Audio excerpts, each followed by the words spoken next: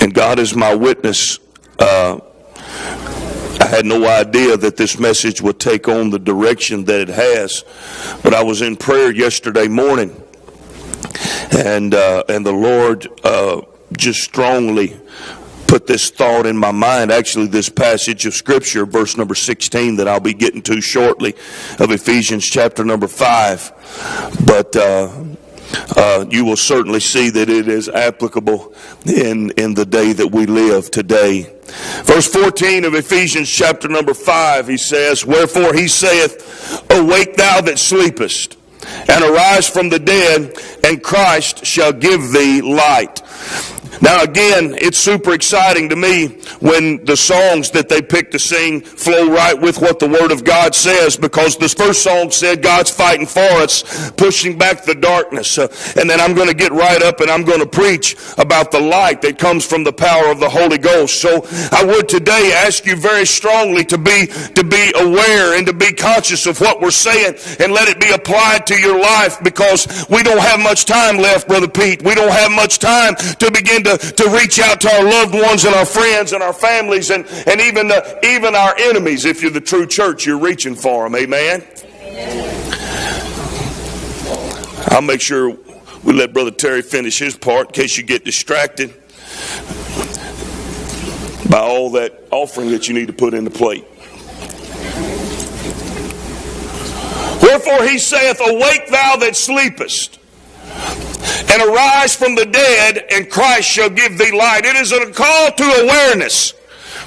It is not the awareness of the world, but it is awareness of the Spirit of God and what the Lord is doing.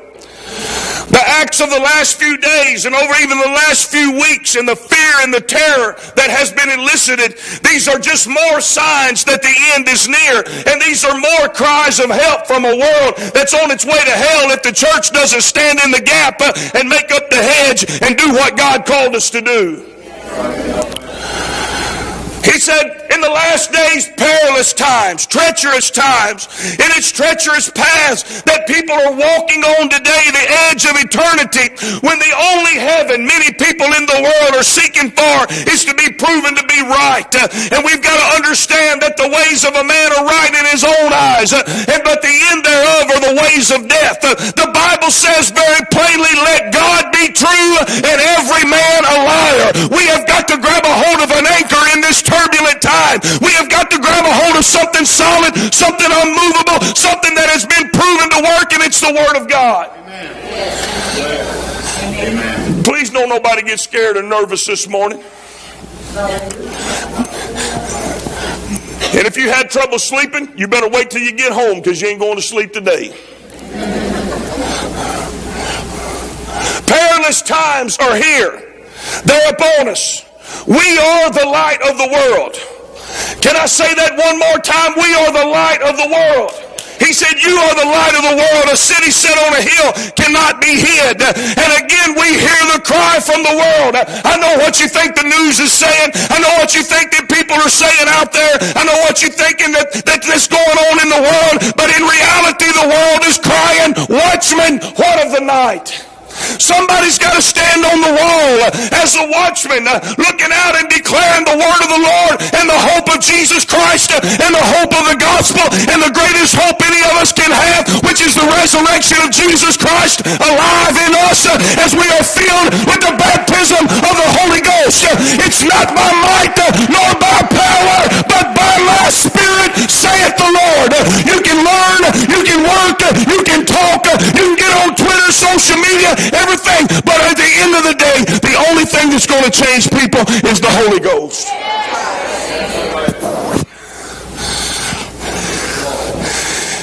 The Bible says very clearly that we have a more sure word of prophecy, that you would do well to take heed as of a light that shines into a dark place. In Zechariah 14:7, and it's a refrain that's going over and over in my mind as I pray today and as I come to you from the Word of God. At the evening time, it shall be light. There is a light that the world cannot vanquish. There is a flame that is burning that the world has tried to put out since the day of Pentecost when it burst into this world. But I'm telling you, saints of God, this is a call from the pastor of this church that in the evening time, we've got to let our light shine. We cannot become a part of the problem.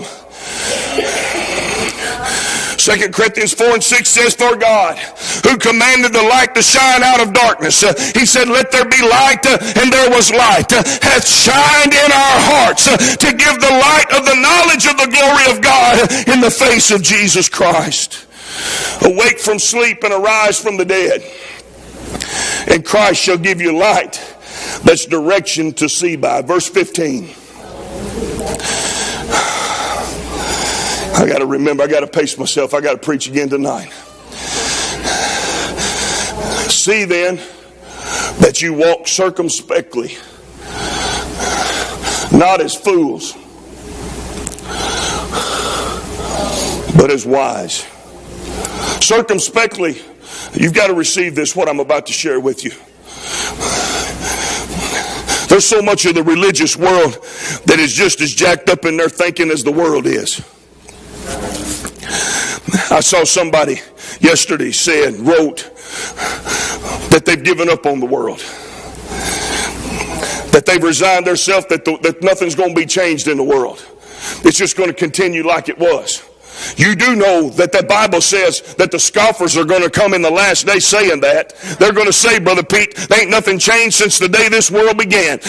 Where is the promise of his coming? But the Bible says he is not slack concerning his promise, as some men count slackness, but he is long suffering to usward, because he's not willing that any should perish, but that all would come to repentance. I would stand before you with my shoulders squared back and my head lifted high and tell you I still believe that the church has the answer for what's wrong in the world.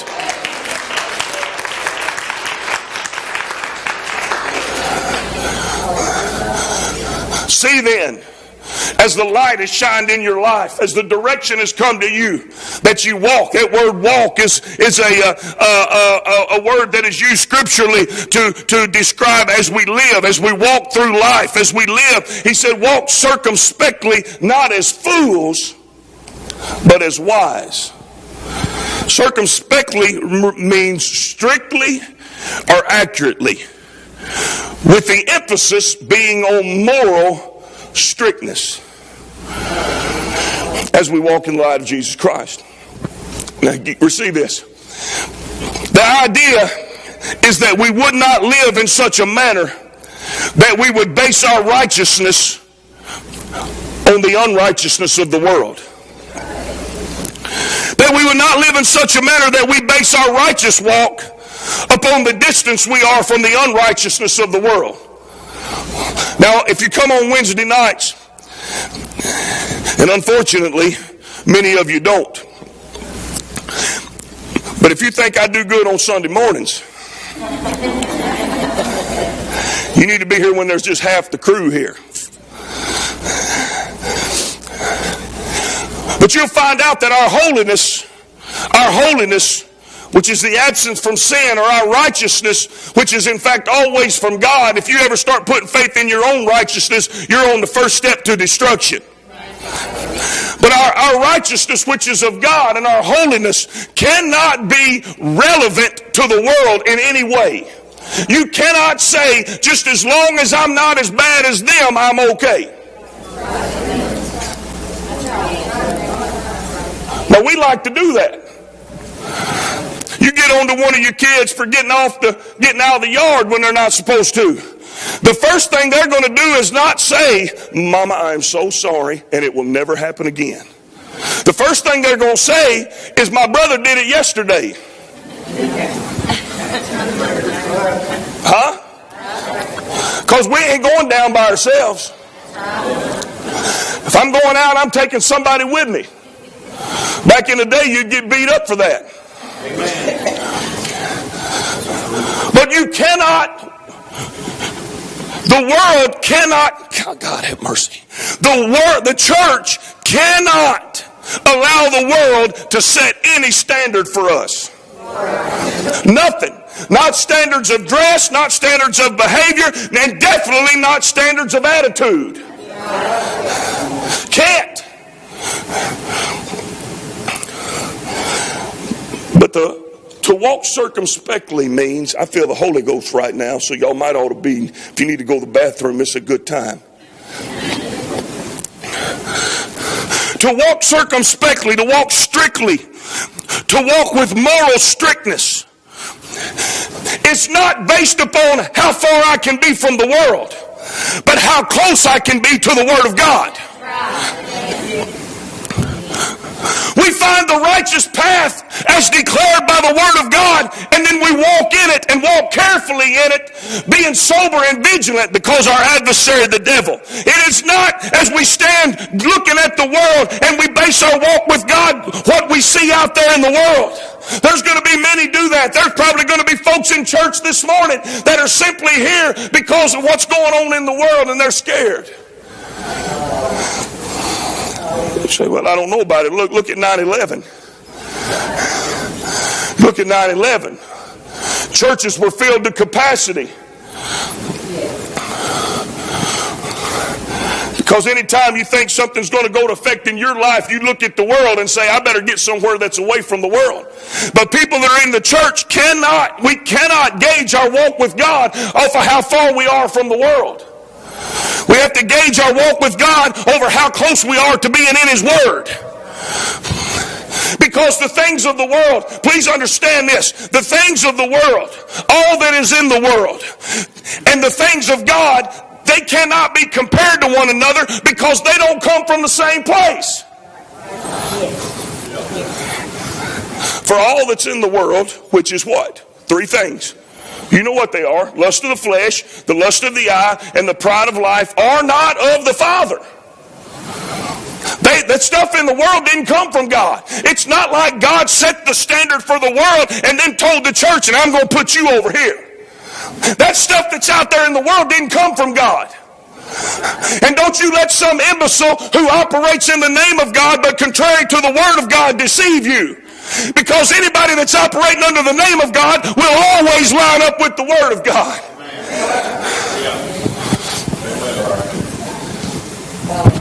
Sometimes we put the Word of God on the shelf because we want to be vindicated and justified by our own actions. Again, I will remind you that the book says, let God be true and every man a liar. So in the middle of much uncertainty and fear, we have a clear resolution or a clear direction that involves proactively pursuing Jesus Christ, walking in the light of truth rather than reactively pursuing an uncertain end. Because you gauge yourself by the world, and the world's going to make a sharp 90-degree turn, and you're going to find yourself lost. Listen to this quote. The ultimate weakness of violence is that it is a descending spiral, begetting the very thing it seeks to destroy. Instead of diminishing evil, it multiplies it. Through violence you may murder the liar, but you cannot murder the lie, nor establish the truth. Through violence you may murder the hater, but you do not murder hate. In fact, violence merely increases hate, and so it goes. Returning violence for violence multiplies violence, adding deeper darkness to a night already devoid of stars. I want you to hear this. Now, this is not the Bible, but I want you to hear this. I want to tell you right now, before I read this next line, I already had this sermon prepared, all the scriptures in it and everything before I even found this. Returning violence for violence multiplies violence, adding deeper darkness to a night already devoid of stars. Darkness cannot drive out darkness. Only light can do that. Hate cannot drive out hate. Only love can do that. Matthew 5:14 says, you are the light of the world. A city set on a hill that cannot be hid. I tell you an amazing story. I won't belabor the point. But as I sat on the Sea of Galilee over in Israel back in March, our guide turned to us and showed us the city. It was dusky time, and you could begin to see the lights coming. And when the Sermon on the Mount was given right here to the right of the Sea of Galilee, and I was fortunate to sit there. But as we sat in the Sea of Galilee and we saw the lights begin to flicker on of a city way off in the distance, our guide turned to us and said, that is the city that Jesus Christ looked at when he said, a city set on a hill cannot be hid. You are the light of the world. Listen to me, church. If we are lost in the camouflage of a chameleon attitude that does not separate us from the world, how can we be a city set on a hill that has a solution for a world that without the baptism of the Holy Ghost is going to be lost? You cannot beget like when it comes to the church. That's why the Bible says, if any man be in Christ, he's a new creature. All things are passed away. Behold, all things have become new. And the most important place that's applicable is in our attitude and our spirit. Verse 16.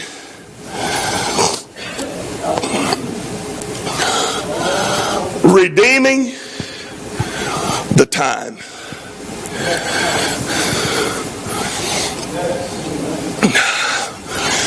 Remember, wake up. That's the first verse.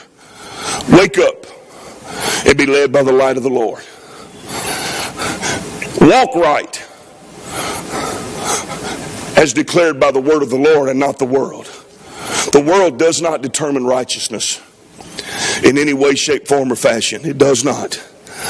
What is right to the world will always be foolishness when measured according to the plumb line of God Almighty.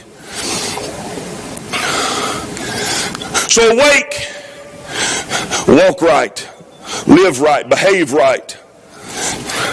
I said live right, walk right, behave right. You don't get a pass because everybody else is.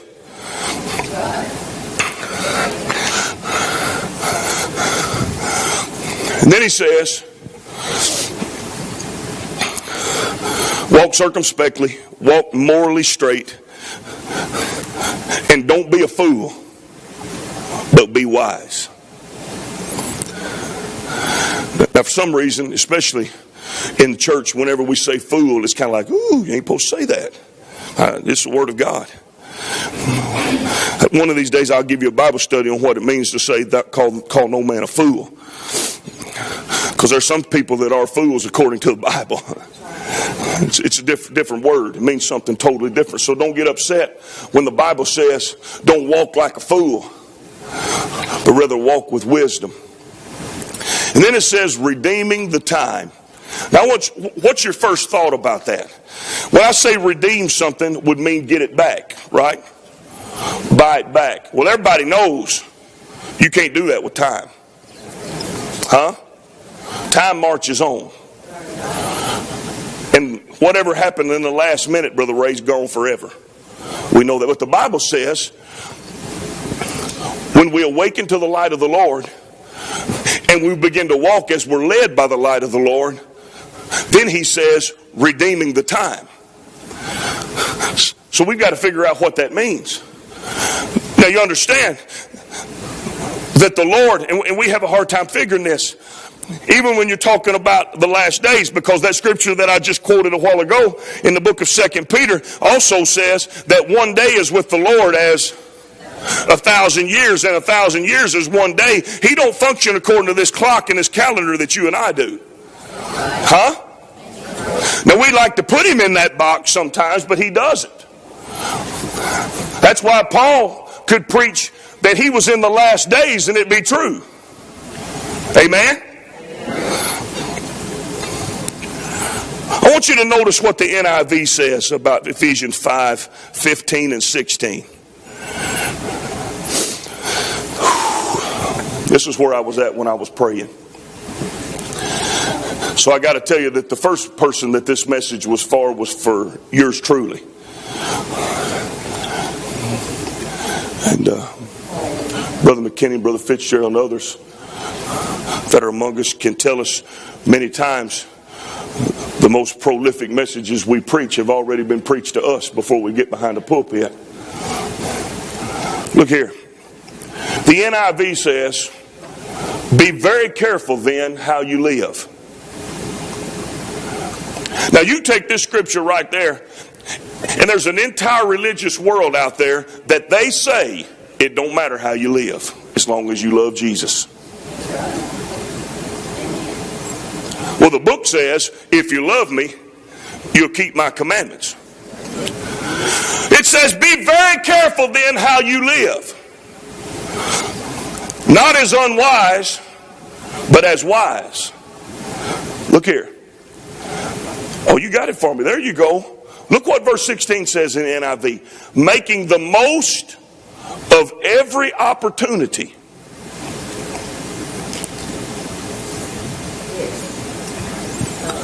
Because the days are evil. The English Standard Version says, look carefully then how you walk, not as unwise, but as wise, making the best use of the time, because the days are evil. Redeeming the time. Get back time. Buy back time. One commentary said, it could be rendered catching the opportunity to escape from difficulty. To buy up, to redeem means to buy up for oneself, storing up time, redeeming time.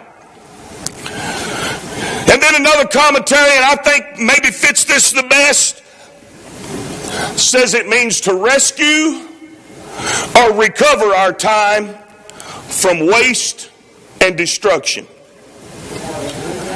One commentator said, redeeming for yourselves. That is, availing yourselves of the opportunity which is offered to you of acting right according to God. And look here. I think we're going to find out many of us do not operate under this premise or under this principle. But it says, and commanding the time as a master does his servant. How many of us really feel like we control the time that we've been given?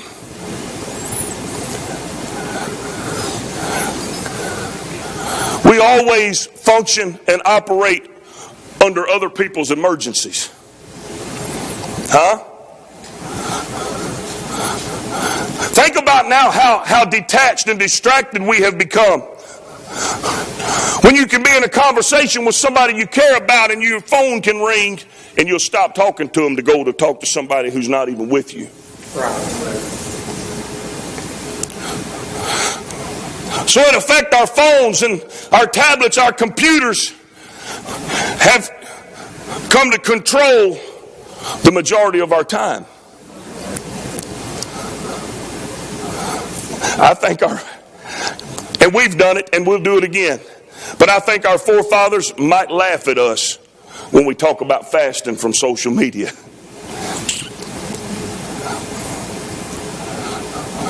But the Bible says that there is a formula for you to redeem your time. It's making the most of every opportunity. And as I began to pray, the Holy Ghost was leading me. We come into this place. It's a beautiful sanctuary. But with the first note on the keyboard and the first word out of the song, there's electricity in the air. The anointing and the power of the Holy Ghost are among us. We bask in the glow, and even to a shorter degree, the afterglow of being in an intimate setting with God Almighty. Enjoying His presence, experiencing His presence. But yet when we leave, we once again begin to march to the beat of a different drummer.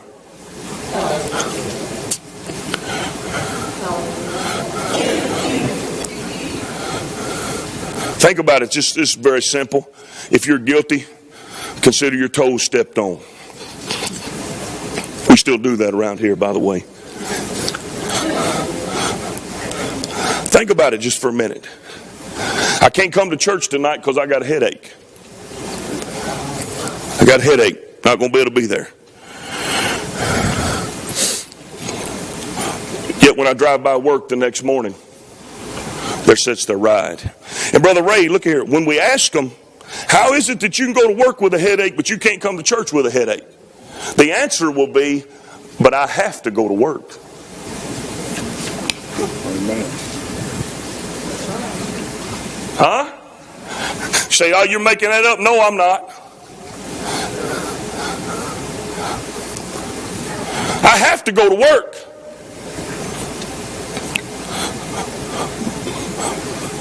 I'm telling you right now, as your pastor, I got to be in church. Why? Why do I need to be in church? Because the Bible says walk circumspectly, strictly, rigidly.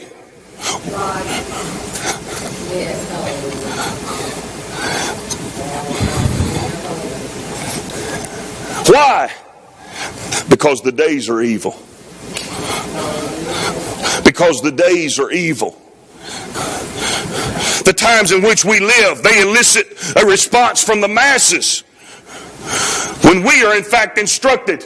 Please understand this. The response that the world has to the things that are going on in the media and the response that the church has cannot be the same. Because we are instructed just as the world begins to run around and scatter around and scurry around and a whole lot of talking and a whole lot of doing nothing. The church is instructed, Sister Maria, to catch the opportunity, to redeem the time. How do we do it? Through the power of the Holy Ghost. Not by might, not by our own ability, not by our own talent, but we are a city set on a hill in the midst of the darkest of night. Satan, the world, and all powers of hell cannot shut out the light.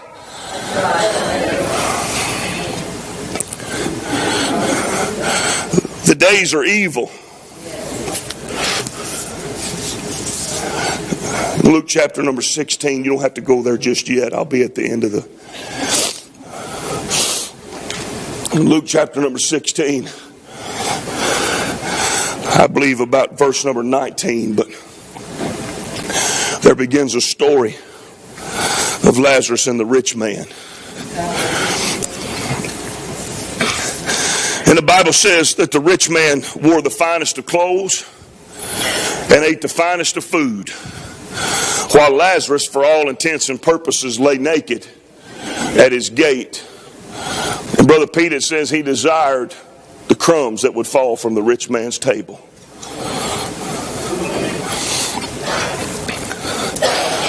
We see a very macabre, a very ugly, dirty picture. I tried to find a way, Sister Leanne, I tried to find a way to dress this up. I'm ashamed to say, but I kind of wanted to, sometimes you say what's in the Bible and people go, nah. So I tried to find a way to dress it up, but I couldn't, Sister Maria. But the only comfort that Lazarus got was from the dogs that licked his sores. It's amazing that an animal created by God who has not the power of choice can, in the right circumstance, function more as an instrument of God than a human being.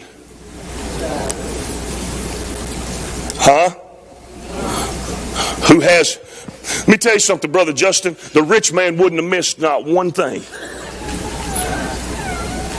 But the Bible says they both died. And Lazarus, and we can debate what this is or where he went and what have you. But the Bible says, I'm not really wanting to get into that argument right now, because the truth of the matter is I don't know where Abraham's bosom is. I ain't been there. Ain't none of y'all been there either. That's a place of rest, no doubt. But Lazarus died and was carried by the angels into Abraham's bosom. And the rich man died, and the Bible says he was buried. The rich man died and was buried. Now, without getting into a great debate, I would say that the greatest sin the rich man committed was doing nothing. He did nothing. And that's why I call out to you as the watchman on the wall, Church of the Living God. We cannot be guilty of the sin of doing nothing. Huh? We cannot be guilty of the sin of doing nothing. Especially when we're given the formula. And we live in a world that much of the problems that's going on in our world is because that the powers that be have told God, we don't need you. And the book says very clearly, for a land that is reaping the benefits of not having God in it,